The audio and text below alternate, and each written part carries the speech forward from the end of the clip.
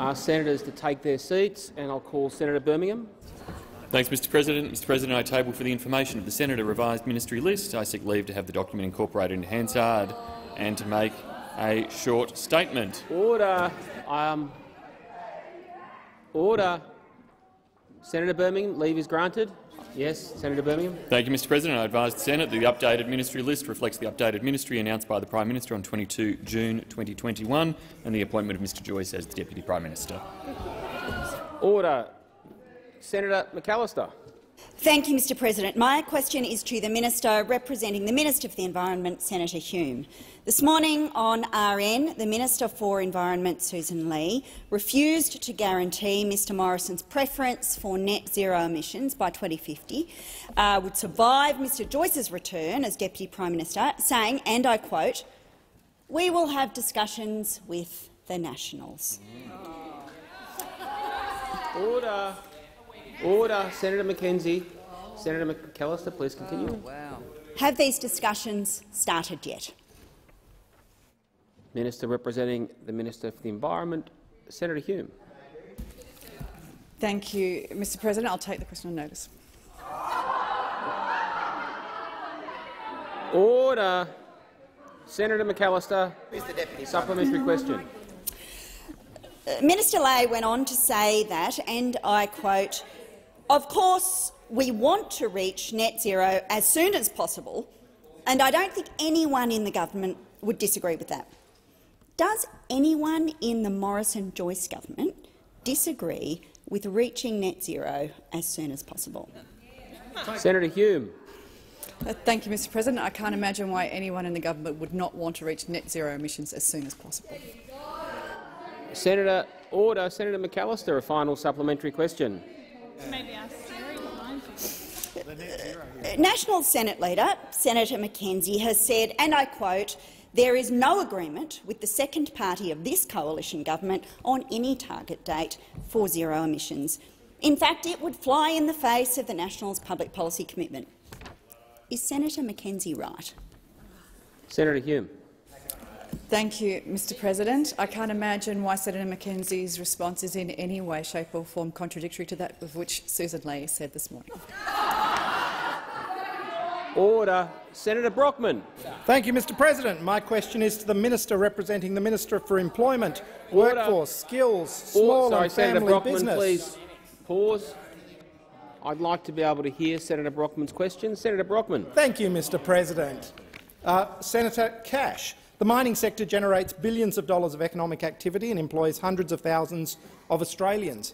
Can the minister inform the Senate how the Morrison government is securing our economic recovery by supporting jobs and investment in the mining sector, particularly in our home state of Western Australia? Minister representing the Minister for Employment, Workforce, Skills, Small and Family Business, Senator Cash.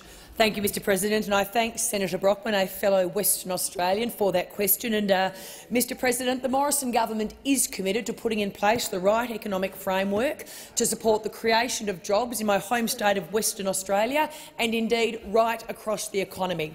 Mr President, one of the things that we will do is support big job-creating projects, particularly in the mining and resources sector, because the Morrison government understands the contribution that the mining and resources sector makes to not just Western Australia, and that's right, Senator Abetz, just like Joel Fitzgibbon, but also to Australia as a whole. We've already seen our economy rebounding back strongly after the COVID-19-induced recession. Unemployment is now down to 5.1%. Underemployment is at its lowest level since 2014. In May, just last month, 115,000 new jobs were created. 85% of those new jobs were full-time jobs, and 60% of the 115,000 jobs went to women. But we also know there's still more work to do, and that's why the mining industry is in need of skilled workers. And what we're doing as the Morrison government is putting in place the right policy framework so that Australians can get the skills that they require to get into the mining sector. We're doing this in a variety of ways, Mr President, including through our $1 billion Job Trainer Fund, providing free or low-cost training in areas of labour market need, but also by extending the highly successful Boosting Apprenticeships Commencements wage subsidy. And, Mr President, we've also committed, as the Morrison government, to helping the mining sector by speeding up approvals for big projects and cutting red and green tape. And don't forget, Mr President, we're the side of politics that put forward reforms to greenfield agreements that would have given the mining industry certainty in terms of their industry investment. Senator Brockman, a supplementary question. I certainly do, Mr President. Thank you. Can the minister outline Senator Brockman, I'm going to ask you to start again because there was way too much noise there for me to hear his question. Really, Senator Ayres, I'd appreciate some respect to the chair. Senator Brockman. Thank you, Mr President. Can the minister outline how the government's economic plan, including lower taxes, reducing red and green tape and boosting skills and training, will provide greater certainty for mining investment and job creation? We're wasting time for the opposition, Senator Ayres. I'll call Senator Cash when there's silence. Senator Rennick, that's not helpful. He wouldn't be the first person that came to mind for interjections. Senator Cash. Well, Mr President, those on the other side make fun of jobs. It is a fact that we have record full-time employment in Australia. It is a fact that those on the other side recently voted against, colleagues, our amendments to ensure the definition of casual was properly put, but also to put in place the pathway to permanency from casual employment. Those on the other side voted against it. They also voted against the reforms that we were putting in place to greenfields agreements to ensure greater certainty for the mining sector. And they have the audacity to say that they're going to visit the great state of Western Australia. Mr Albanese said he's taking his shadow cabinet to the great state of Western Australia. And guess what? They can't support reform to greenfields agreements. How can you possibly touch down in the great state of Western Australia? Well, you can stand on a mine site in a high-vis, but guess what? That does not prove that you support the mining industry, and in particular when you don't support the cutting, as Minister Morton does, of red and green tape in the mining industry. Senator Brockman, a final supplementary question. Thank you, and this has probably been answered in ample amounts in the last couple of minutes, Minister, but can the minister advise the Senate of any risks to this important sector that would harm our economic recovery? Order. Order.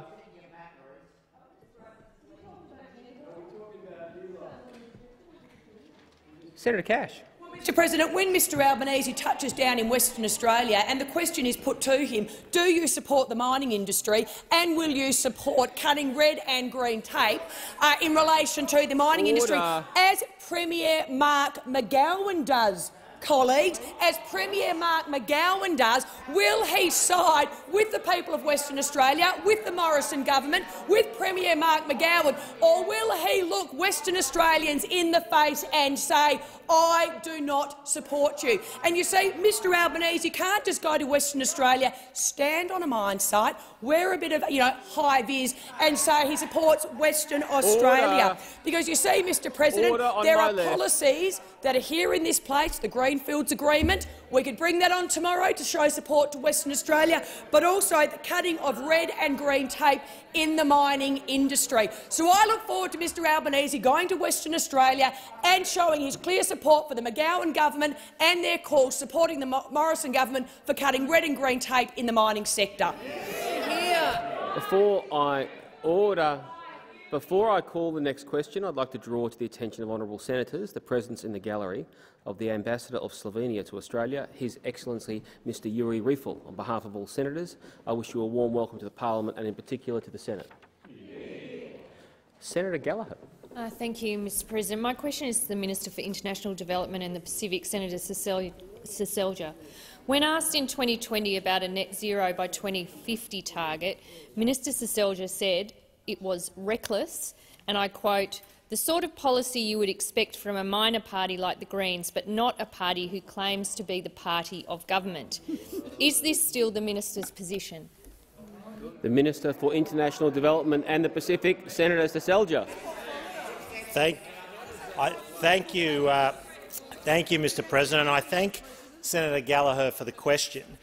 So when it comes to action on climate change, our government is it is actually. It's about zero net emissions. That is actually about climate change, Senator. So sorry to break it to you, but when it comes to that, the Morrison government has, of course, signed on to the Paris Agreement, and the Paris Agreement outlines a number of important goals.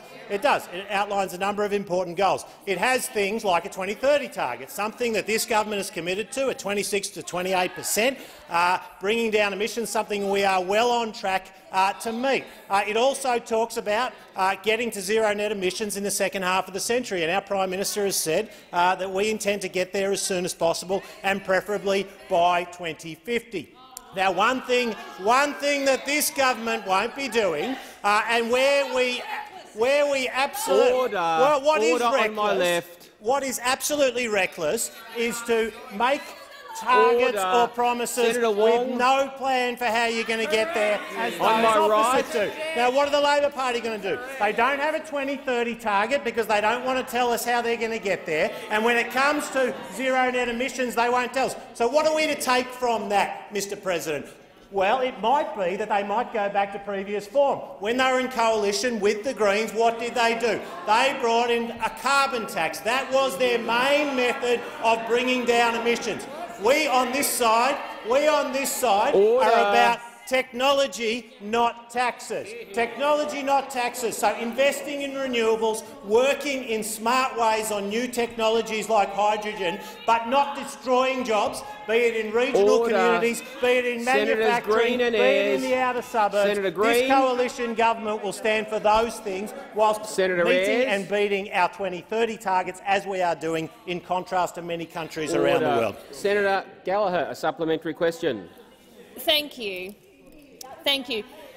Interesting answer. Can the minister confirm that the minister now supports the Prime Minister's preference for net zero by 2050?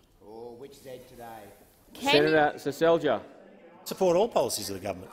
Absolutely all policies of the government.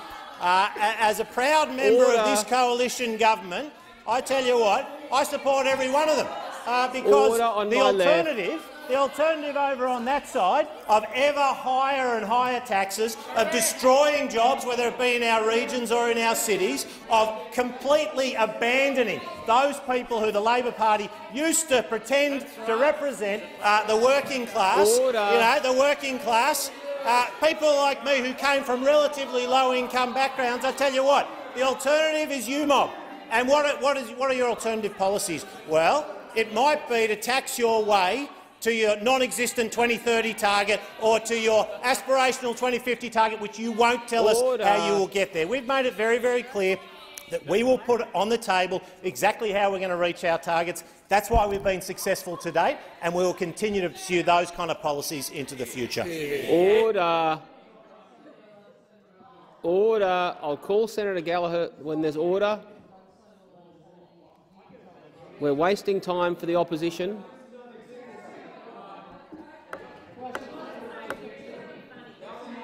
On my right, it's not helpful when there's noise from my left. Senator Gallagher. Thank you. My supplementary. In February, the Deputy Prime Minister wrote that, and I quote, "The Nationals have always been opposed to a net zero target. If the Nationals supported net zero emissions, we would cease to be a party that could credibly represent farmers." Does the minister support the Prime Minister or the Deputy Prime Minister? Senator Seselja. Thank you very much. And as I said earlier, I support all policies of this coalition government. And as I pointed to earlier, the fundamental difference, and what the Labor Party doesn't seem to understand, maybe the member for Hunter understands it, maybe there are some others, maybe Senator Farrell actually agrees with the member for Hunter, that you don't actually achieve good things for the environment by trashing jobs and trashing industries. I mean, if you look at, this is a party that claims to support gas, and yet the second we put forward a gas-fired generator that actually supports renewables, that actually backs up renewables, what does the Labor Party do? They oppose it. So this side of politics will continue to meet and beat our targets, will continue to grow our economy, will continue to reduce emissions while protecting jobs, protecting livelihoods and growing our economy, in stark contrast to those opposite. Order. Order. On my left.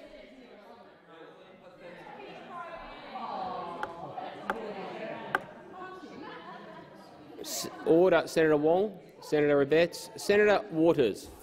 Thanks very much, President. My question is to the Minister representing the Environment Minister. After losing 50% of the coral cover of the Great Barrier Reef since 2015, UNESCO has today recommended that the reef be listed as World Heritage in Danger, pointing out that climate change is the biggest threat to the reef. They have warned Australia of this since 2012, yet the Minister today claimed to have been blindsided and stunned by the decision. How did the government manage to miss the memo that without significant action to address climate change, an in-danger listing was likely? Or is the minister just stunned that your 8 years of lobbying other nations to ignore the science has finally failed? The Minister representing the Minister for the Environment, Senator Hume. Thank you, Mr President, and thank you, Senator Waters. Mr President, the Morrison government is deeply committed to protecting the World Heritage-listed Great Barrier Reef. We fully recognise that the Great Barrier Reef is facing pressure from climate change and from other impacts, but we do not support the recommendation to immediately place the reef on the list of World Heritage in Danger, and we will strongly oppose that recommendation. Mr President, we think that this recommendation is premature and doesn't recognise the enormous efforts of the Australian and Queensland governments working with farmers, working with tourism operators, traditional owners and communities right up and down the reef coast to protect the reef and supporting them with the $3 billion joint investment. The government has been stunned by the backflip on previous assurances from UN officials that the reef would not face such a recommendation prior to the UNESCO World Heritage Committee meeting that's being hosted by China this July. We are also concerned about a deviation from normal processes in assessing World Heritage property conservation status. The UNESCO draft decision has been made on the basis of a desktop review, with insufficient first-hand appreciation of the outstanding science-based strategies being jointly funded by Australian and Queensland government. Indeed, the last visit to the Great Barrier Reef by UNESCO officials was in fact in 2014. The Great Barrier Reef is the best-managed reef in the world, and this draft recommendation has been made without examining the reef firsthand and without the latest information. Indeed, of the 83 in danger properties that have been identified by UNESCO, this is in fact the only one that has been singled out, which makes absolutely no sense whatsoever. It is in fact of the 83 properties that have been assessed, this is the only one that has been singled out. All properties could end up on that danger list with no prospect of any individual state party being able to get them off. Expired. Order. Senator Whish-Wilson. Senator Waters, a supplementary question. Yes, thanks, President. Your government's inaction on the climate crisis now threatens the 60,000 jobs that rely on the Great Barrier Reef. You won't commit even to net zero by 2050, and now the National Party certainly won't let you do that. But the rest of the world is focused on 2030, and the G7 has called for strong 2030 targets and no new investment in fossil fuels. When will you put the interests of the environment, the economy and our tourism sector ahead of the interests of your fossil fuel donors? Senator Hume. Thank you, Mr President. And may I first reject the premise of that question. I should say, though, that Minister Lee, the Environment Minister, has said on multiple occasions that climate change is indeed the biggest threat to the reef.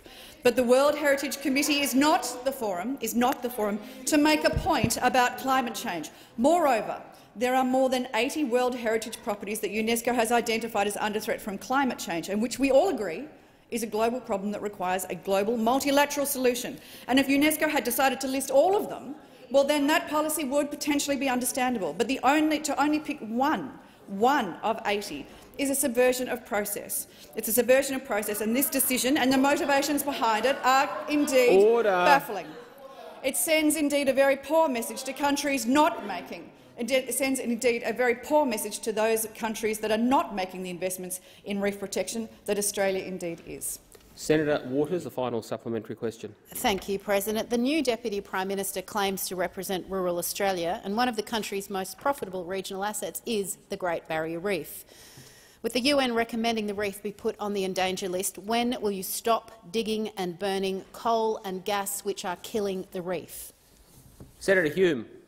Thank you, Mr President. Senator Waters, for over 40 years, the Australian and the Queensland governments have been working together in a strong, cooperative approach to protecting, conserving and managing the reef. And this included the establishment of a standalone management agency, the Great Barrier Reef Marine Authority. In 2015, Australia embarked on a new long-term adaptive planning approach to protecting the reef, and the centrepiece of that is the 35-year Reef 250 long-term sustainability plan. The Reef 2050 plan is delivered jointly between the Australian and Queensland governments in collaboration with local governments, with traditional owners, with researchers, with industries and with communities. The World Heritage Committee asked the government to accelerate efforts to meet the targets of the Reef 2050 plan, and we have done exactly that. The Australian and the Queensland government is investing more than $3 billion from the 2014-15 to 2023-24 to implement the Reef 2050 plan. More than $2 billion of this is from the Australian government, an unprecedented investment. Has expired. Senator McDonald. I wish to ask a question of the Minister for Women's Economic Security, Senator Hume. Can the minister please update the Senate on the recently announced labour force figures, especially with regard to women's employment, and how the Liberal and National government's economic plan is supporting our recovery and delivering economic opportunities for Australian women? Minister for Women's Economic Security, Senator Hume. Thank you, Mr President, and I thank Senator McDonald for this question. Mr President, the Morrison government's plan to drive down unemployment in Australia is indeed working. More Australians are in a job now than before the COVID-19 pandemic and the COVID-induced recession that it brought about. Importantly, Mr President, the Morrison government's economic plan is delivering for Australian women specifically. Recently published May workforce figures highlight that there are more women now in the workforce than ever before. Even more women in the workforce now than the record female participation rates that were achieved in April this year. Mr President, overall unemployment has dropped to 5.1% from April to May, and the number of employed women has increased by 69,000 in May. 1.6% above the start of pandemic levels. And the good news doesn't stop there, Mr President. The hours that are worked are also up, now 4.1% higher for women than prior to the pandemic. And in addition, more women that want additional hours are able to get them, with female underemployment now 1.9% lower than prior to the pandemic. And this is the lowest rate in over a decade. Mr President, these are not just numbers. These are Australian women who are getting ahead. These are Australian women that are improving their lives, who are getting more hours of work than ever before. And each one of these success stories is a story of independence. It's a story of taking control and managing women taking control and managing their own economic security, their own economic well-being and their future prosperity, as well as securing our economic recovery and strengthening Australia. There are few things in this world more important to women's economic security than a good job, and the Morrison government is delivering on exactly that for Australian women. Senator McDonald, a supplementary question. Minister, it's disappointing that those on the other side are so uninterested in women's participation. I would ask you to continue to outline to the Senate the most recent women's workforce participation figures and what is driving them. Before I call Senator Hume, I again ask for silence during the question being asked. Senator Hume. Thank you, Mr President. You're right, I couldn't really hear the question, but I'll guess what it was. Mr President, the most recent women's workforce participation rate is higher than it's ever been recorded in Australia, increasing by nearly 4% over the course of 2021. The latest women's workforce participation rate beats Australia's record figures from April this year. Mr President, Senator McDonald asked what might be driving this increase in economic participation. Well, Mr President, it's the Morrison government's strong economic management that this government's plan for a stronger Australia that is delivering for Australian women. But the Morrison government is also providing more women with more choice by reducing the cost pressures of childcare, with even more support announced in the 2021-22 budget. Women will have the incentive to stay connected to their employer and to work that extra day or those extra hours should they wish to do so. Senator McDonald, a final supplementary question. Can the minister advise the Senate of the recent gender pay gap figures and how they have changed over time? Senator Hume. Thank you, Mr President, and I thank again Senator McDonald. I'm very glad you asked because the present gender pay gap is in fact at a record low of 13.4%. And it's no coincidence that it's coalition governments that drive the gender pay gap lower. In fact, when the coalition government left government in 2007, the gender pay gap was 15.4% and on its way down. However, when the Labor came to government, they oversaw a gender pay gap that went as high as 17.4%. That's right.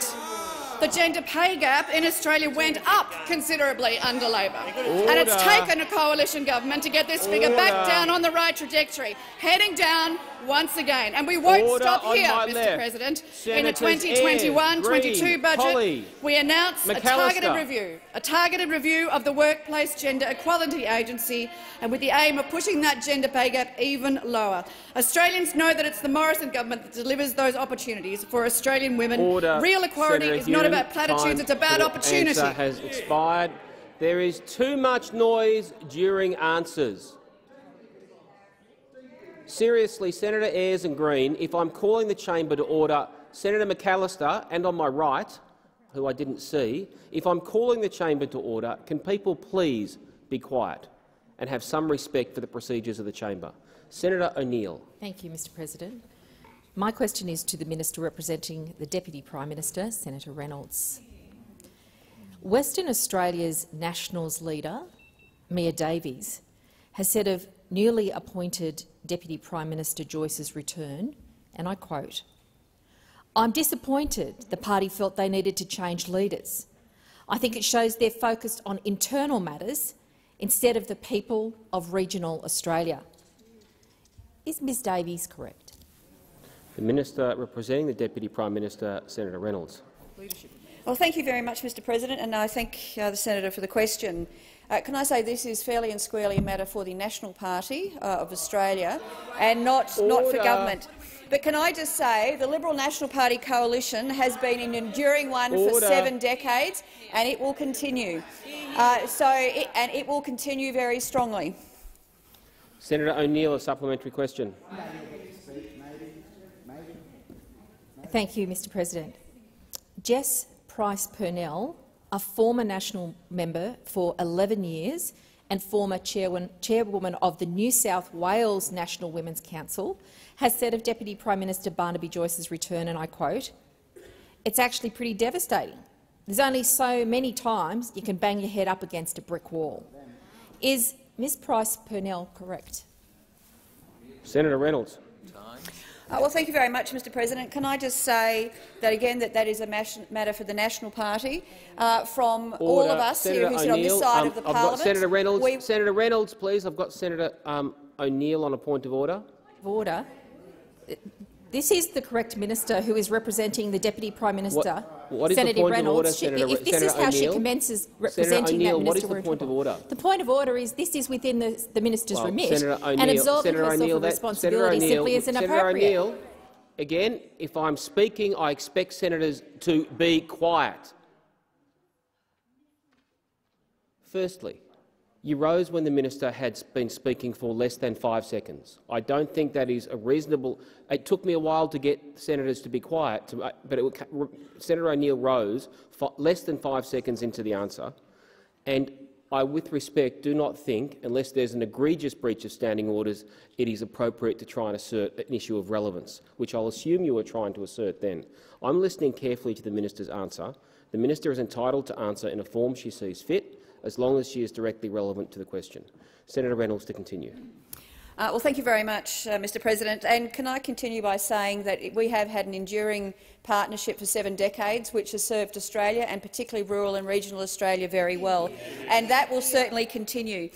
And can I join the Prime Minister and I know all colleagues on this side for thanking Michael McCormack for his dedicated service as Deputy Prime Minister. Michael will continue to be an invaluable member of the National Party and also of our coalition.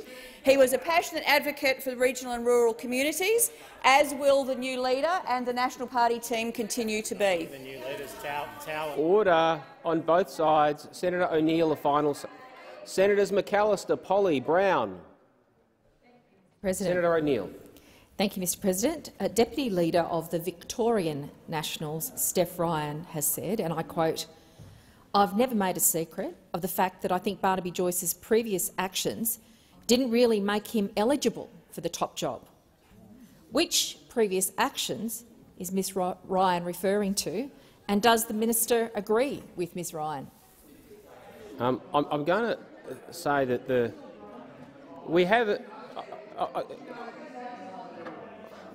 I'm going to make a rule. I'm going to make a statement on this question before I call the minister.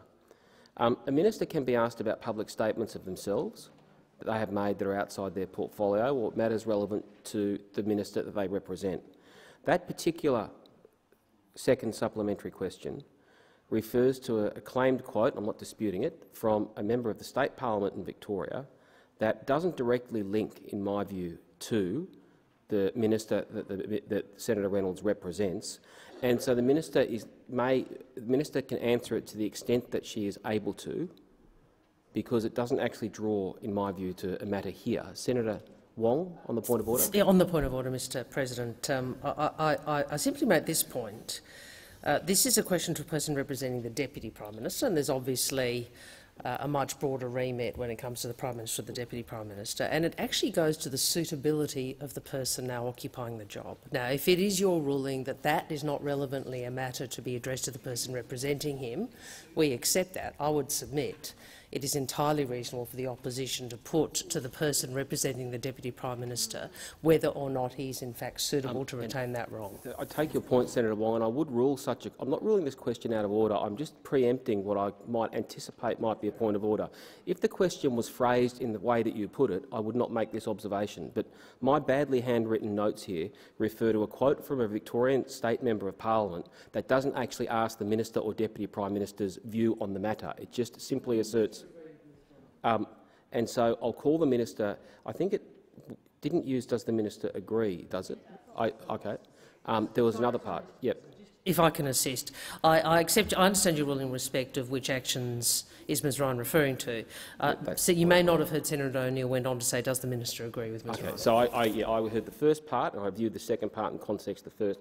I'll ask the minister to respond to the question if she deems appropriate, given what I've just said. Senator Reynolds. Well, thank you very much, Mr. President, for that clarification.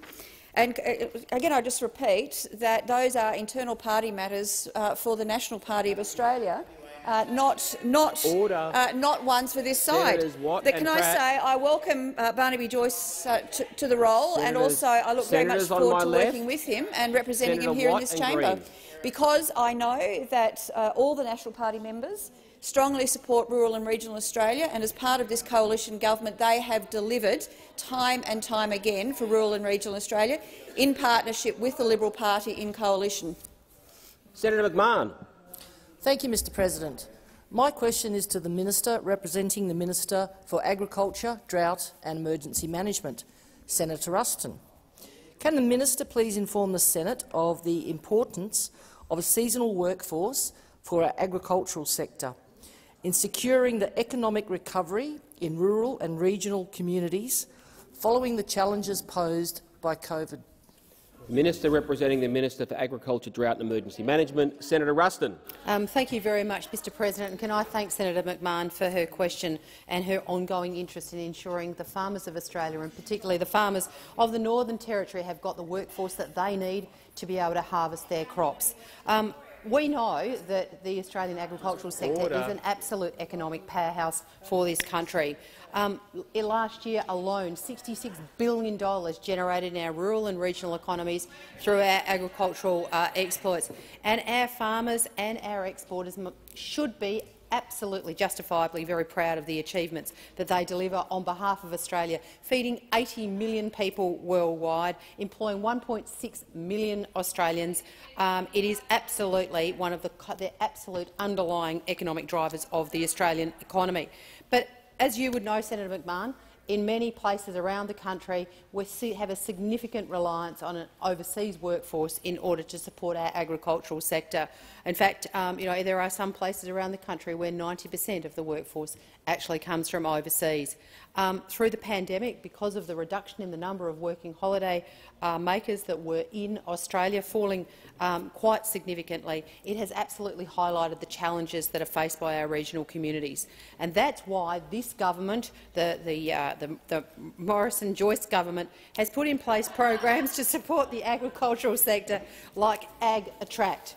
And these sorts of programs, together are able to provide the agricultural sector with the workforce, the skills, and to continue to build on its workforce to ensure that the farmers of Australia have the workforce that they need. Furthermore, we also introduced the National Agricultural Workers Code in September last year to facilitate mobility in the agricultural sector so that we could make sure that we get workers to be able to move across borders much more easily, to make sure that we were providing the workforce that the Australian farmers need to get their crops off and to make money for Australia. Senator Ruston. Senator McMahon, a supplementary question. Thank you, Mr President. Unlike those opposite, who have no support for agriculture whatsoever, can the minister outline the ways that the Liberals and Nationals government is supporting our farmers to meet their workforce needs? Senator Ruston. Thank you very much, Mr President. The government of which I'm proud to be a member and of which Senator McMahon is also proud to be a member have worked extremely hard to make sure that we have programs in place so that we can support our farmers through the pandemic. And one such program is a program that's very close to the heart to both myself and Minister Payne, which is the Pacific Labor Scheme. Can I also acknowledge the amazing advocacy from Senator McMahon and leadership on the matter to make sure that there were adequate workforce in the Northern Territory to make sure that your mango crop got picked this year. You were faced with a crisis, you came to us and we were able to solve the problem by bringing in a number of people from Vanuatu to enable the crop in the Northern Territory to be picked. That happened back in September and it was a great success. In addition to that, the government has introduced the Agricultural Workers Code to make sure, as I said, that the state borders were open, and we also moved to introduce AgMove to provide support to people to move to the country Senator to Ruston. support our Senator agricultural McMahon, a sector. final supplementary question. Thank you, Mr President. How will the recently announced agricultural visa further assist farmers to meet their workforce requirements now and into the future, in addition to existing highly successful labour mobility arrangements? Order on my left during the questions. Senator Ruston. Thank you very much, Mr President. Well, the new agricultural visa arrangements will be very important in putting in place a workforce for our agricultural sector to play an absolutely essential role in delivering the workers that we all know on this side are needed for us to be able to pick our crops. The success of the Pacific Workers Scheme has demonstrated how these sorts of programs are able to supplement the workforce for our agricultural sector to make sure that we're able to get the crops off. I mean, currently in Australia at the moment we have over 12,000 people from the Pacific and Timor-Leste to help, and more are on their way. The government is currently consulting with stakeholders on the streamlining of these programs to make sure that they work even better, to make sure that that our agricultural workforce is there so that we can pick the crops, we can harvest the fruit and make sure that we're providing the food not just to Australia but to the rest of the world, the clean, green, world-class produce that Australian farmers are so famous for. Order. Senator Lambie. Thank you, Mr President. My question is for the Minister for Foreign Affairs, Minister Payne. 3 weeks ago you stated you were seized of the matter of urgently processing visas for Afghan civilians who put their lives at risk working for the Australian government, including the Defence Force, Foreign Affairs and AusAid, during Australia's longest war in Afghanistan. Since the ADF's departure from southern Afghanistan in 2013, at least 9 of the local civilians who work for AusAid's flagship stability and development project in that province have been murdered by the Taliban. Australian civilians were targeted for working on it, and Afghani civilians are being murdered for it. Will the government approve visas and conduct emergency evacuation for Afghan contractors and their families whose lives are in terrible danger from Taliban reprisals? The Minister for Foreign Affairs, Senator Payne. Thank you very much, Mr President, and I thank Senator Lambie for her question. Senator, through you, Mr President, as you're aware, this program has been underway since 2012. A special humanitarian visa program has seen over 1,400 visas offered since the program began. Referring to your more specific or more recent questions in relation to the last period of time, we have granted over 186 visas since April this year. So in the last 6 or 7 weeks, Senator Lambie. This is absolutely a priority for the Australian government, supporting those locally engaged employees who have supported Australia's mission in Afghanistan, as you have said. Many of them have given an enormous amount and they have worked under very difficult circumstances.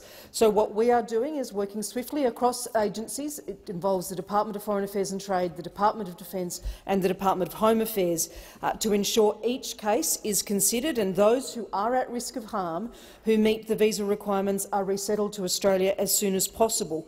Senator Lambie, in terms of the transport and the movement of those applicants who are successful, the International Organisation for Migration, the IOM, and the Australian departments and agencies work to both transport and assist those Afghanis who assisted us. Senator Lambie, a supplementary question. Thank you, Mr President. Just yesterday, your department rejected the visa application for a site manager of this project, who is now in hiding and receiving constant threats from the Taliban. They've already made multiple attempts on his life. What kind of danger does he need to be in order for his life to be considered worth saving? Senator Payne. Thank you very much, Mr President. Each case is examined and considered in terms of the individual's experience in terms of the role they held with Australian forces and Australian staff. Each locally engaged employee has a number of factors taken into account and a number of things that need to be considered in what are difficult circumstances: identity, the accuracy of their claim of employment, the risk to the individual. For my part, as the Minister for Foreign Affairs, the advice that the Department of Foreign Affairs and Trade provides to me on the validity of the application, and then if they are agreed, I am in a position to certify that the application should be considered by Home Affairs, which is something I have done both in this role, Senator Lambie, and in my previous role as the Minister for Defence. Senator Lambie, a final supplementary question. Thank you, Mr President. Absolutely shameful, but your coalition has had 7 years to get this job done. The world is watching how we treat our mates here. What kind of message does it send to the rest of the world that when you work with the Australian government, you're taking your life into your own hands? Senator Payne. Senator Lambie, I understand that, that these are issues which are deeply felt, including by you. Over the last number of years, as I set out in my first response, more than 1,400 visas have been issued since the program began. And in terms of applications that have been received in the recent period, 186 visas have been granted since April of this year, Senator. There are a number of other locally engaged staff and families who have applied for visas. They are in the process of being certified. and being assessed, and then they will be assisted if they qualify under the regulation, Senator. This is a very, very important process. We take it very seriously. We deeply appreciate the support provided to us by Afghani locals in both the context that you have raised and in terms of assistance to the Australian Defence Force. That is why 1,400 visas have been issued since the program began, and it is why we are continuing that process as of right now. Senator Murray-Smith. My question is to the Minister representing the Minister for Resources, Water and Northern Australia, Senator Ruston. Just hours after rolling the Deputy Prime Minister, the Nationals in the Senate split with the Morrison government, voting to walk away from the Murray-Darling Basin Plan. When did the minister first become aware the junior coalition partner no longer supports the implementation of the Murray-Darling Basin Plan in full and on time? The Minister representing the Minister for Resources, Water and Northern Australia, Senator Ruston. Thank you very much, Mr President, and thank you very much, Senator Smith, for your question. Well, the government policy remains that we are absolutely supporting of making sure that we have a sustainable Murray-Darling Basin system going into the future for all Australians that rely on it. And that means that the communities that are along the river, the farmers that grow the produce and the fibre as a result of the use of that water, whether it be Australians who rely on it as a source of drinking water, as it is in the case in South Australia where I live and where Senator Smith lives as well. It is absolutely essential that we have a sustainable river system going into the future, and that's why 12 years ago we came together in this place in a bipartisan agreement to make sure that we delivered for a sustainable system. And that's when we put an absolutely once-in-a-generation opportunity, put together a plan. I mean, this is probably one of the most ambitious water plans or ambitious environmental and agricultural combined plans that has ever been agreed to in this place. 14 chambers of governments around Australia agreed to the implementation of the Murray-Darling Basin Plan, and I pay tribute to everybody in this place, whether they're here today, we're here when the plan was first put into place, or whether they've left this place now, and other parliaments around Australia, for having the foresight to realise the importance of this plan, the Murray-Darling Basin Plan. And as we go forward, we know that we will have challenges to make sure that we continue to work together collectively to deliver the plan on behalf of all Australians.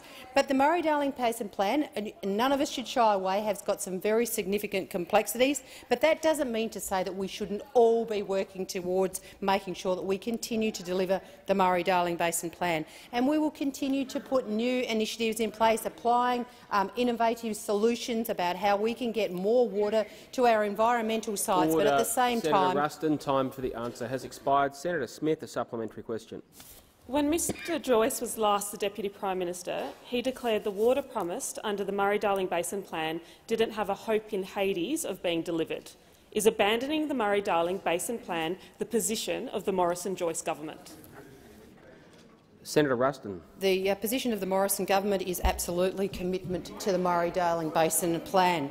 And just because we put on the record that there are some difficulties and complexities in delivering such a complicated and complex plan as the Murray-Darling Basin Plan, does not mean in any way that this government has moved away from its commitment for the delivery of the plan for all Australians. Whether, as I said, they're not just Australians that live in the cities, but the Australians that live along the Murray-Darling Basin, the communities that rely on the water, the farmers that rely on the water for their livelihoods, and the full infrastructure of rural and regional Australia in the Murray-Darling Basin catchment area, to make sure that they continue into the future to be able to get access to water to support their communities. So the position and the commitment of this government has not changed. We are absolutely 100% committed to the delivery of the Murray-Darling Basin Plan and for the benefit of our farmers and the communities that live along the river, as well as those in the city. Senator Smith, a final supplementary question. Mr Joyce has never supported the Murray-Darling Basin Plan. He famously once told South Australians to move to where the water is. Will the minister recommit to implementing the Murray-Darling Basin Plan in full and on time? Senator Ruston. Well, I don't need to recommit to anything because we've never moved away from our commitment, Senator Smith. Now, there are many people who have made many comments in relation to the difficulties in being able to deliver this really ambitious plan. But that doesn't change. That does not change the commitment of this government to remain absolutely focused on the delivery of the Murray-Darling Basin Plan. And we will continue to work with jurisdictions because, as I said, this is a plan for all Australians and all states that sit within the basin. This is not just the federal government, it's the Queensland government, the ACT government, the New South Wales government, the Victorian government and the South Australian government. We'll continue to work together to deliver the plan because every single state knows that the outcome of not delivering the plan is absolutely a negative outcome for their states and their territories. So we remain committed to that. So any suggestion whatsoever that we have moved away from our commitment to the delivery of the Murray-Darling Basin Plan is factually incorrect. Senator Betts. Senator Betts. Yeah. Thank you, Mr. President. My question is to the Minister for International Development and the Pacific. Can the Minister update the Senate on how the Liberal National Government is responding to the health and economic challenges posed by COVID-19 in our region and how this supports our own health security and economic recovery? Minister for International Development and the Pacific, Senator Seselja. Thank you very much. We're all very aware of the devastation that COVID is causing around the world, with around 10,000 deaths a day. Serious outbreaks in our region, of course, threaten both our region's health and security and, of course, Australia's health and security and our economy. And that's why we've pivoted our aid program to respond, and we've added $1 billion in additional COVID-19-related spending to help our region weather the storm. Now, this year we are providing record funding of nearly $1.7 billion to the Pacific, 50% higher than when Labor was last in office. And to help contain Fiji's current outbreak, we've already provided 250,000 Australian vaccines. At least 750,000 more will follow. Now, yesterday, a joint Australian and New Zealand medical assistance team arrived in Fiji, and our support has helped Fiji to maintain its world-class levels of testing and contact tracing. In PNG, Australia has reprioritised well over $100 million to support PNG's COVID-19 response and provided an additional $52 million in targeted financing for critical health and education services. And this is in addition to providing PNG with AUSMAT teams, Australian vaccines and substantial supplies of personal protective equipment to bolster PNG's COVID-19 response. And nowhere is the threat to Australia more acute than in the Torres Strait. So vaccinating the communities on both sides of the Torres Strait is critical to Australia's health security. On the Australian side, almost 95% of the eligible population on Australia's outer islands of Saibai, Boigu and Darwin have received their first dose of vaccines. And with Australian support, Western Province is currently PNG's third best performing province in vaccine delivery, a remarkable achievement given its geography. The government remains absolutely focused on protecting Australians from COVID-19 at every level, globally, regionally, Senator domestically Selja, and Senator on our borders. Abetz, a supplementary question. I thank the Minister for that interesting answer and ask further, can the Minister outline the government's efforts to provide vaccines to our neighbours and how this supports regional health security? Senator Seselja. Well, thank you. And our Prime Minister recently said that helping to vaccinate the Pacific is both a moral and an economic necessity, and indeed it is. And that's why we've committed more than $750 million to supporting vaccine access for our region. We're delivering this through 4 pathways: $130 million for the COVAX facility, which has already distributed over 15 million doses to Southeast Asia and the Pacific, $523 million to help countries in the Pacific and Southeast Asia access and roll out vaccines, and $100 million under the Quad vaccine partnership focusing on last-mile delivery. And finally, and most directly, from Australia's own supply, we will share at least 20 million doses in our region. We've already delivered almost 360,000 doses, including 250,000 to Fiji, 70,000 to Timor-Leste, almost 19,000 at PNG, 13,000 to the Solomons, 7,000 to Tuvalu. Australia is leading the delivery of vaccines across the Pacific for the health security and prosperity of Australia and of our region. Has expired. Senator Abetz, a final supplementary question. Can the minister update the Senate on how the government is otherwise supporting economic stability and resilience in our region? Senator Seselja. Well, thank you. And COVID-19, of course, poses extraordinary economic risks to our region. To support regional stability, including our own, the Australian government is stepping up our economic response. Across the Pacific, we are delivering over $300 million in grant funding to support economic recovery. Nearly $200 million of this has already been delivered. In Fiji, we're bolstering social protection schemes for the most vulnerable. In Timor-Leste, we're building water systems, roads, bridges, health clinics and schools. Our work has also enabled the restart of the Pacific Labour Scheme to help Australian farmers and Pacific economies. Nearly 8,000 Pacific workers have arrived in Australia since September 2020, and our loan financing is taking effect too. Just last week, we signed financing agreements with the Solomon Islands government for the Tina River transmission system. Our support, worth approximately $60 million in total, will help deliver renewable energy to Honiara. This is vital work that is supporting our regions and our nation's economic recovery. Senator Faruqi. Mr. President, my question is to the Minister representing the Minister for Education, Senator Reynolds. An investigation by the 9 newspapers found Australia's 50 wealthiest private schools now have assets worth $8.5 billion. This grew by more than 40% over just 4 years. The investigation also found the combined surpluses for those top 50 schools was almost $400 million in 2019, while still receiving public funding for more than $620 million in the same year. Minister, why does the government continue to overfund these obscenely rich private schools that are running surpluses and accumulating enormous wealth? The Minister representing the Minister for Education and Youth, Senator Reynolds. Well, thank you very much. Mr. President, and thank you very much, Senator Faruqi, for that question. Can I just say there is nothing further from the truth. This government is not abandoning any student, any school, and never will. The federal government has clear responsibilities, as do state and territories. Now, the DMI method gives a more accurate capacity of families to contribute to the cost of non-government schooling.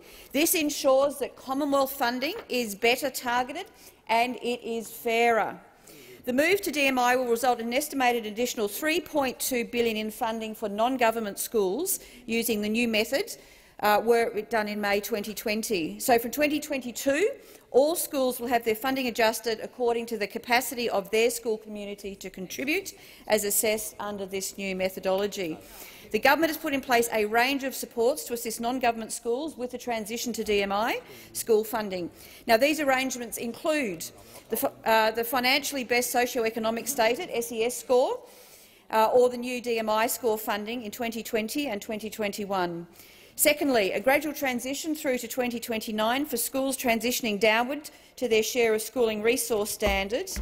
And thirdly, an extra $1.2 billion from 2020 to 2029 for non-government schools through the Choice and Availability Fund. And fourthly, what we are doing is establishing a robust review process to address unexpected or unique circumstances affecting the financial capacity of a school's community. The fund includes requirements that non-government representative bodies provide a specific level of support to transition regional and remote schools, and also, secondly, a consolidated annual report on the expenditure to ensure accountability and transparency.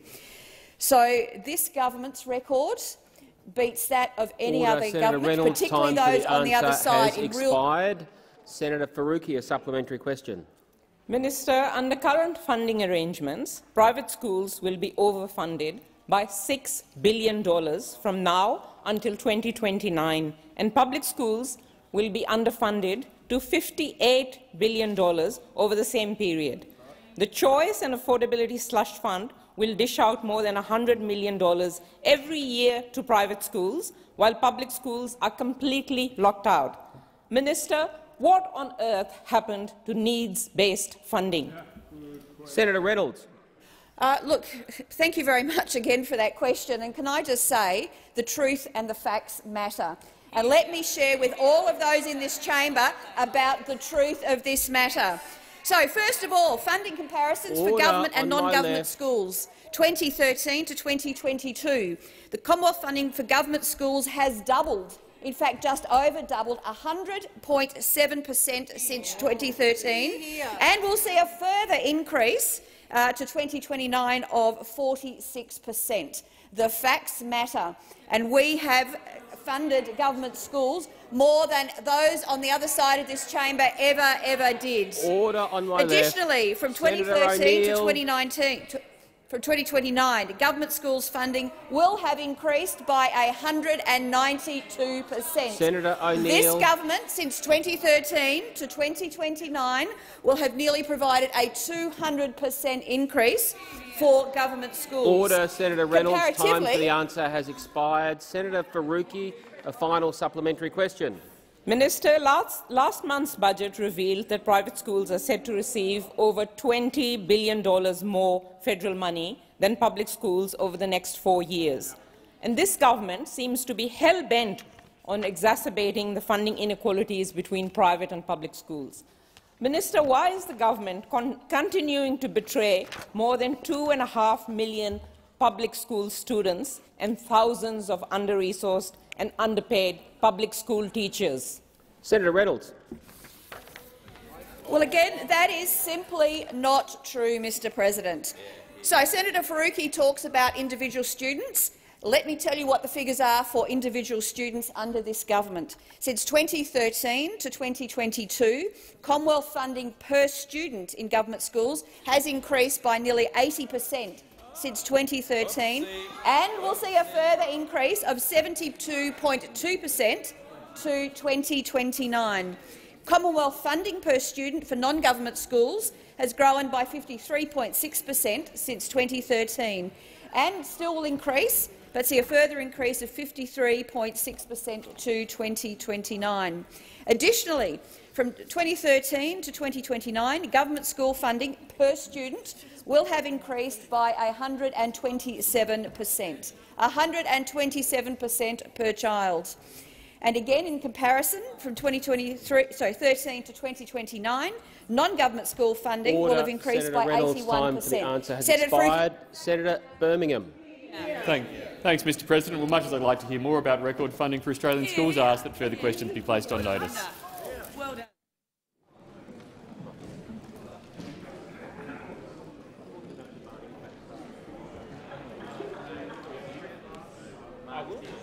Are there any motions to take note of answers? Senator McAllister.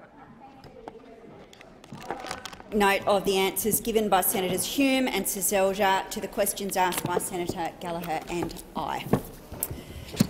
Well, it's reported that in 2019 Mr Joyce made an intriguing contribution to his Facebook page, and I invite senators to really think about what these words could possibly mean. But he wrote this: "One of the few graces of being on the backbench is you can be honest with what your views really are.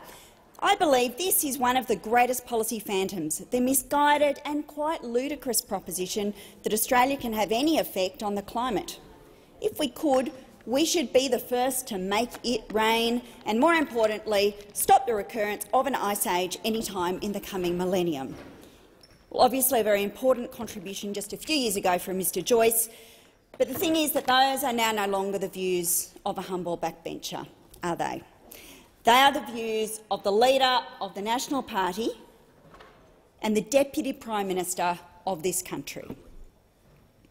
Now, he's actually yet to unveil his plan to stop the recurrence of an ice age, and I look forward to his announcements. But his opposition to acting on climate change is on full display. He has said this: "The Nationals have always been opposed to a net zero target. If the Nationals supported net zero emissions, we would cease to be a party that could credibly represent farmers."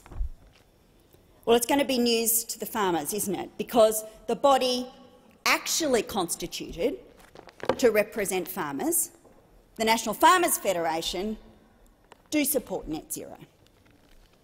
But it's certainly Mr Joyce's view, and he hasn't been quiet about it at all. He hasn't. And on a day when the vast majority of Australians, in a poll that's out today, have confirmed their very strong preference for investment in renewables, it's worth considering his views on that question. He said, "What is this insane, lemming-like desire to go to renewables going to do to our economy? If you want zero emissions, nuclear power does it." So my question to the moderates in the Liberal Party, and I'm pleased to see that there's a couple of them remaining in the chamber, there's one just leaving now, what are you going to do about it? You're not the one we're talking about. Dr Katie Allen has said that she will be a strong voice in the party room for stronger action on climate change. She says, "I have been and will continue to be a strong voice for climate action inside the tent. I'm working on influencing that agenda. We need to have higher ambition to lead the world in renewables." Well, is Dr Allen going to be a stronger voice as Mr Joyce? Mr Dave Sharma, a man who understands all too well the fury of a Liberal electorate that's been betrayed on climate change, has said that, and I quote, "Australia needs to be acting with a higher level of ambition." And he's also said we should be doing more to address climate change. We've allowed something that should really be a conventional policy challenge to become a kind of culture and values issue. It shouldn't be the third rail of Australian politics. Well, what is Mr Sharma going to do? What is Mr Sharma's plan? Mr Trent Zimmerman, what's he got to say? He told Fairfax that Australians want us to get on with the job of meeting our Paris emissions, but looking at what more we can do to reduce our emissions further. What will Mr Zimmerman have? What will he do to have the government commit to reducing emissions further than what was agreed at Paris? Because that's the challenge, isn't it? It's the challenge for Mr Zimmerman, it's the challenge for Mr Allen, it's Dr Allen. It's a challenge for Mr Sharma, and it's a challenge for others, like Mr Falinsky, Mr Wilson, Mr Evans and Ms Cecilia Hammond. And it's a challenge for those in this place too, isn't it? Like Senator Hume, Senator Payne, Senator Patterson, Senator Bragg and Senator Birmingham, who once held the portfolio of environment. Well, we know that there are people remaining in the Liberal Party who do believe that humans are driving dangerous climate change. Senator Birmingham's quite welcome to get up and confirm his support for that if he'd like to. We know there are people who support real action on emissions, and moderate Liberal parliamentarians who have made a public commitment to that, not just here, but to their electorates. Well, all those people, they've given a nod and a wink. You've all told your electorates that when the time comes, you'll stand up for their interests. All those people out there in your electorates who actually want you to do something about climate change. The Deputy Prime Minister is now a man who is more worried about a coming ice age than he is about global warming. What will you do to keep your promise to the people who have supported you? Thank you, Senator McAllister. Senator Abetz. Liberal with traditional values, I'm delighted to partake in this debate, because what Senator McAllister and colleagues opposite have forgotten is that they self-described the last election as the climate change election, which they lost. Why did they lose that election? Because the Australian people sided with a coalition because it had the sensible policy in this area. The extreme policies of the Australian Labor Party were rejected by the Australian people, and here they are seeking to re-prosecute the case of the last election, which they so comprehensively failed. And we on this side were blessed with the support of the Australian people because of our sensible approach. This is yet again, Madam Deputy President, the Australian Labor Party saying to the Australian people, you got it wrong. The Australian people, I suggest, got it right, as they do, and what I would invite the Labor Party to do is have a look at their policies and understand why they lost the last election. And indeed, somebody that might help them in that regard might be the member for, is it Hunter? Mr Fitzgibbon, Joel Fitzgibbon. He has certain views that are not necessarily mainstream within the Australian Labor Party these days. but they're very popular. They're very popular on the ground, I must say, so I'm very thankful that Mr Fitzgibbon has been frozen out of the Australian Labor Party. But we on this side, we celebrate diversity of views. We do celebrate that differing people will, in good faith, come to a position with different considerations. We ought to celebrate that in a democracy. And the fact that Mr Joyce, the newly appointed Deputy Prime Minister, has expressed certain views. But let me remind those opposite that everybody on this side is absolutely convinced that trying to reduce emissions by as much as possible makes good sense. Good environmental stewardship is something that we all believe in, but something we won't believe in is the sort of nonsense that the Australian Labor Party used to fund. Who was that fellow that was your climate change ambassador, Professor Flannery or somebody, who said time and time again, we are in a drought paradigm. The Brisbane River would never flood again. They paid him $180,000 per annum for, was it 2 days a week, for these prognostications. Well, after he made those profound prophecies, the Brisbane River flooded once and twice, with loss of life and property, completely debunking his assertions. Another one of his assertions that Labor funded was that the Murray River would never flow out to sea again. As Senator Birmingham from South Australia would know, the Murray River has flowed back out to sea again. Oh, but the Labor Party, despite the objective evidence that is there for all to see, whether you like it or not, the Brisbane River has flooded twice since that prophecy. The Murray River has flown out to sea since that prophecy.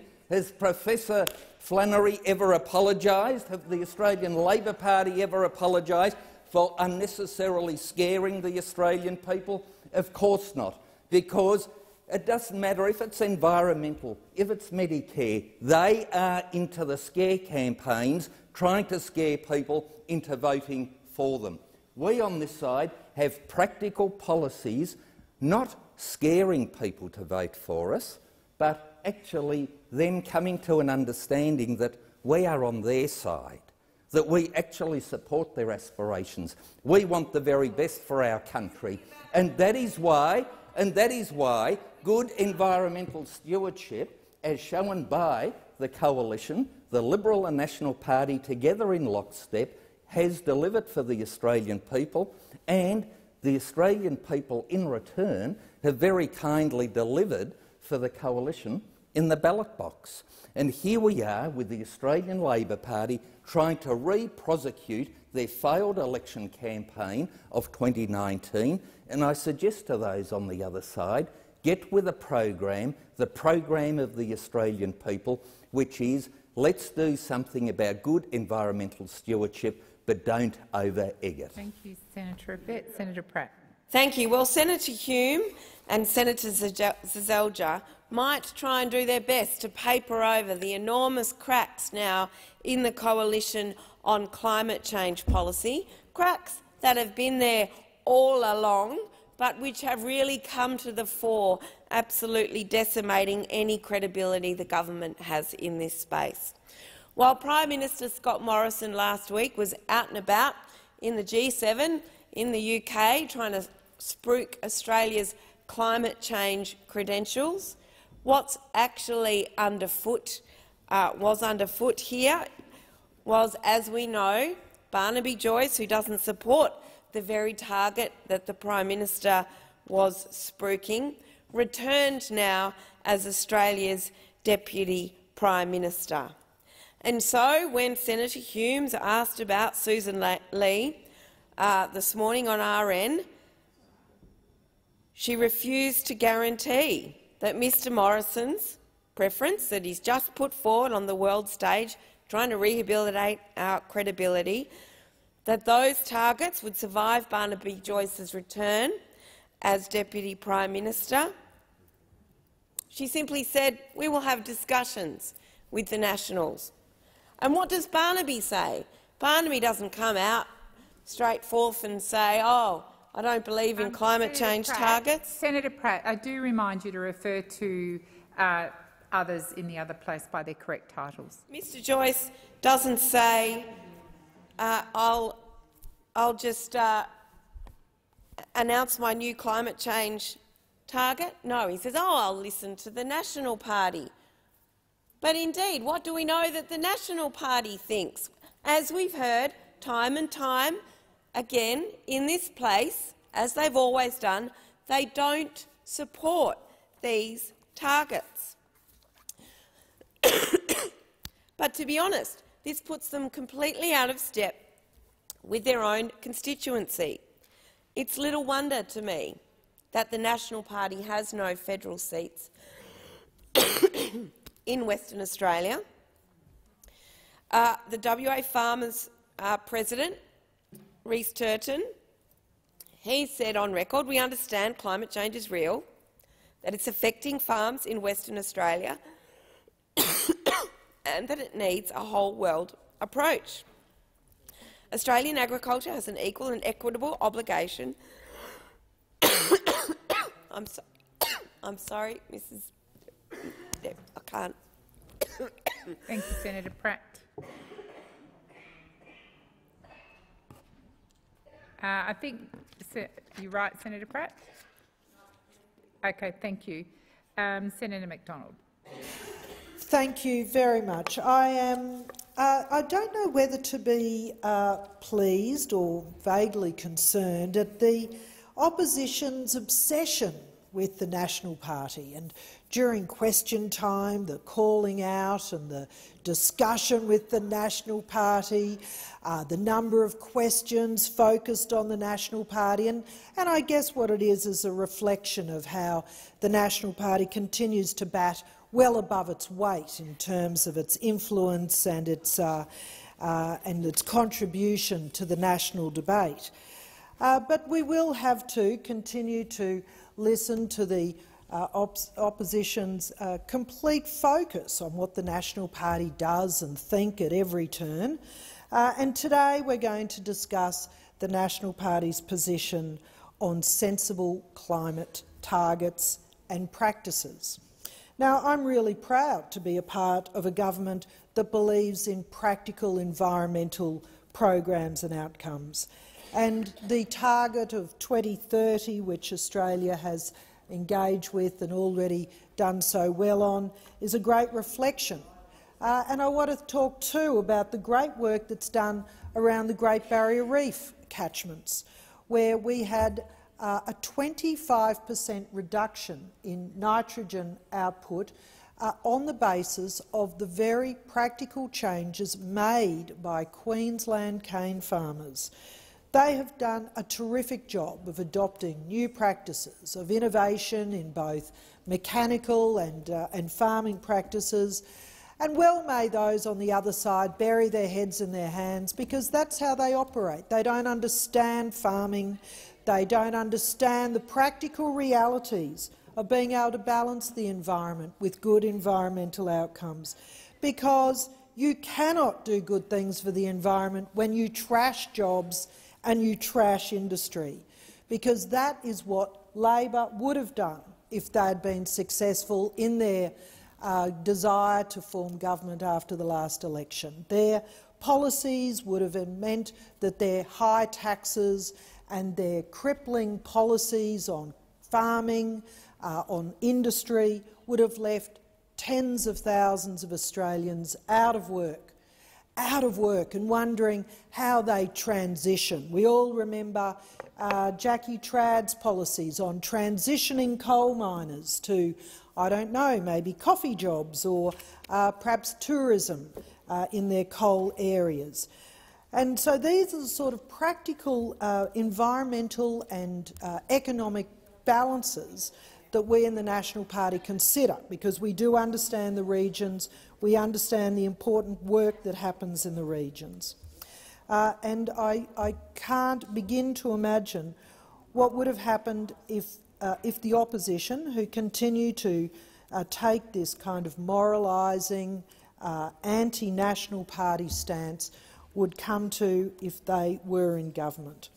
So if we're going to talk about emissions targets, I think we have quite practically and reasonably decided to discuss how technology and innovation will be able to achieve the environmental outcomes that the world is talking about. And certainly in mining, there is a number of programs and projects that are happening that will allow that industry to have greater control over their emissions through changes to practices around mining practices, around fuel in trucks, around tailings dams.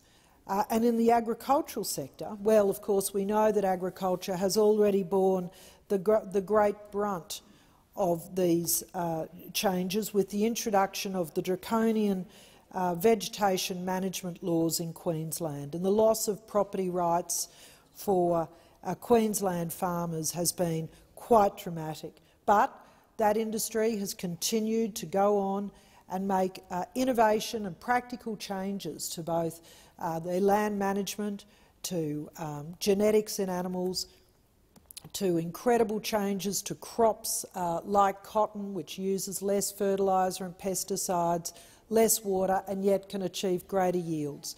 So these are the kind of practical outcomes that means that we still have jobs in the regions, we still have successful industries, and we don't smash Australian jobs as Labor would have us do it. Thank you, Senator McDonald. Senator Green. Thank you, Deputy President. It's very interesting that the Nationals get up here and wonder why they're being criticised. And it's clear that the Nationals would like to have things both ways. They'd like to be in government but not be criticised for their decisions. They'd like to be in government but not be responsible for governing the country. So when we're here and we're asking what the government's policy is, we are asking what the government policy, the Morrison-Joyce government's policy, is on net zero. And what we got from the ministers opposite today was nothing short of confusion, because what the national spill did yesterday was launch this country into confusion and chaos. And if anyone thinks that this was just a routine shifting of the chairs, well, let's just wait and see what happens over the next couple of weeks, because here in question time today they weren't able to answer simple questions about what the government's policy is. These are the people running the country, and they can't tell us what their policies are when it comes to net zero emissions, because we know that the national spill was all about selfishness and self-interested people. Self-interested people who are out there protecting their own job but not protecting the jobs of everyday Australians. They're particularly not protecting the jobs of the regional Australians that they say that they stand up for.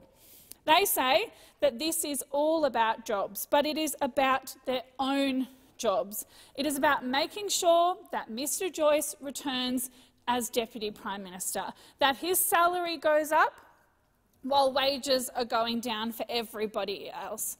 This was about returning Senator McKenzie to the front bench, someone who resigned after the sports rorts affair. And yet we know that nobody else in this government has been held accountable for anything that they have done. We need to know what the Nationals' coalition agreement will be and what is in it. And if they don't make it public, then there's a good reason why.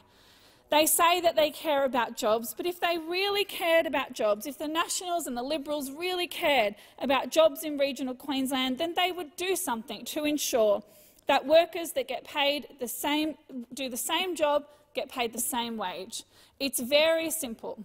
They have done nothing to stop rampant labour hire bringing down the wages of people in regional Queensland.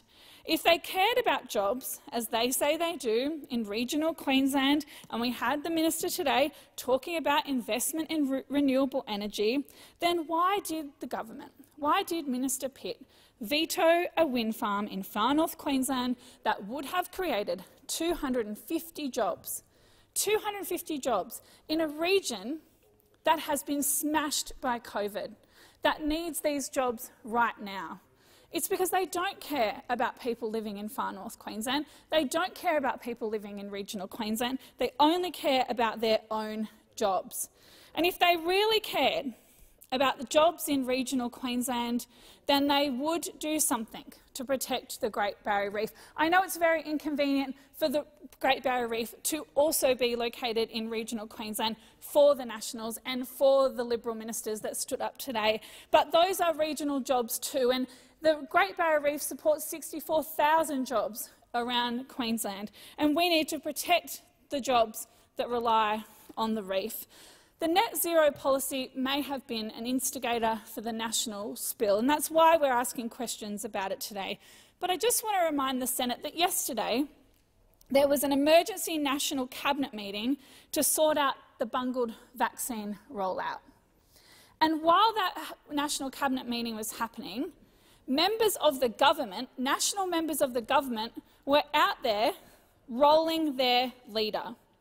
As that meeting was taking place, members of the government were rolling the Deputy Prime Minister. They should be rolling out the vaccine. People across this country do not know when they are going to get the vaccine. They don't know how much vaccine the government has. They need to make sure that there's certainty out there. So instead of rolling people in your own government, why don't you roll out the vaccine? Instead of fighting each other, do as you have been saying that you are doing. Fight the virus.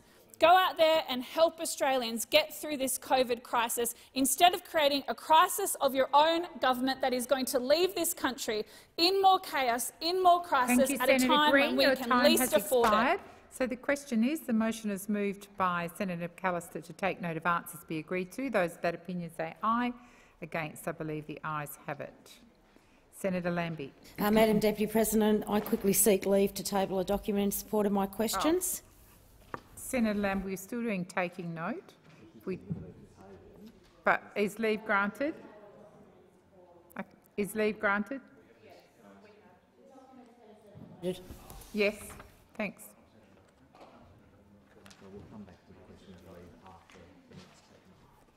So we'll come back to that after the next taking note contributor. If the Senator Whish-Wilson. Yes, I rise to take note of responses in relation to Senator Waters' question to the Environment Minister. This government, this climate-denying government, this government that is pro-fossil fuels in time of a climate emergency, this government that's had no policy on climate action for the last 8 years that it's been in power, this government must have been the only government, the only group of individuals on this planet that was surprised last night when UNESCO declared the Great Barrier Reef in danger. They must have been the only people surprised. And let me tell you the lengths they have gone to avoid the World Heritage Committee declaring the values of one of the world's great icons, this precious living organism that can be seen from space. Let me tell you about the lengths they have gone to avoid this in danger listing. Not only am I aware of direct ministerial intervention with the World Heritage Committee over many years, bureaucratic interventions in relation to whether climate change would be included in the deliberations of the committee, but a Prime Minister, Malcolm Turnbull, gave $444 million to the Great Barrier Reef Foundation in order to avoid a World Heritage in danger listing for the reef. That is the lengths this government has gone to avoid this. The big question is why? Why is this government so hell-bent on a day like today, when everybody can see the reef's in danger? It's lost half its coral cover in the last 5 years. The magnificent habitat for thousands of marine creatures has crumbled and died. Why is this government not wanting to admit this? Why is this government lashing out to everyone today, blaming the Chinese Communist Party for this? Heaven forbid. Why is this government going to these lengths?